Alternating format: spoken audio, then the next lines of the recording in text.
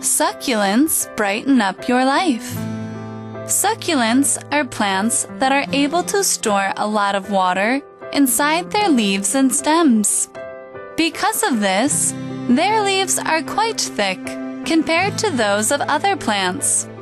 This difference enables them to stay alive in climates or soil where there isn't much water. Succulents grow naturally in deserts and dry open plains. Almost all species of cacti are succulents, for instance, as well as many species of aloe. People grow and use succulents for a number of reasons. Some are edible and can be added to salads or even eaten on their own. Dragon fruit is one example. It actually grows on a kind of cactus that only produces flowers at night. Succulents can also be used to make medicine.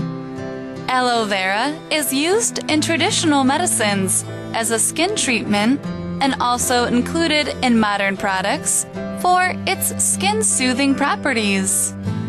There isn't a great deal of scientific evidence to support its effectiveness, however. These days, many people grow succulents at home, simply because they are visually appealing. They're also fairly easy to take care of, so long as you know the ins and outs.